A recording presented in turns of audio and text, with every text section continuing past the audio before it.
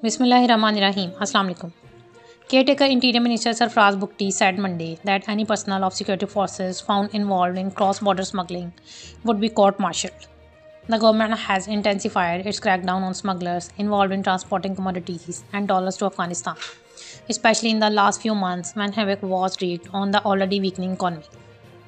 The crackdown bore fruit as speculation diminished and the rupee recovered sharply against the greenback to become the best performing currency globally.